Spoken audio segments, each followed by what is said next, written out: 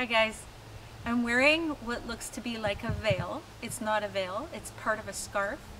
But I wanted to show you what it would look like for me to wear a veil, and I wanted to tell you I can see, but I can't see clearly. In 2 Corinthians 3, Paul talks about the Jewish people who reject Jesus as the Messiah as being blinded. Their minds are blinded. Then he says a veil lies on their heart. And it's there, it's been there. Whenever they read the Bible, they have a veil.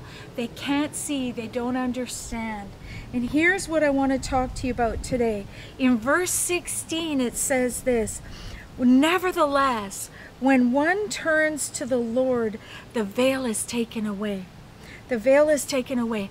What are you confused about? Are you confused about something? What can't you see clear? Maybe you're relying on your own understanding, but you're actually deceived. When you turn to Jesus, he removes the veil and you can see clearly. Then in verse 18 it says, but we all with unveiled face, beholding as in a mirror the glory of the Lord, are being transformed into the same image from glory to glory, just as by the Spirit of the Lord. Let's take off pretense. Let's take off self-reliance. Let's take the veil off.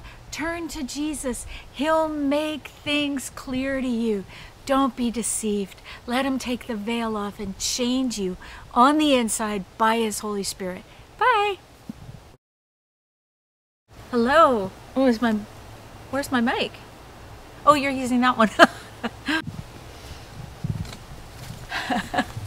Hey, stop. Are you still filming? Filming?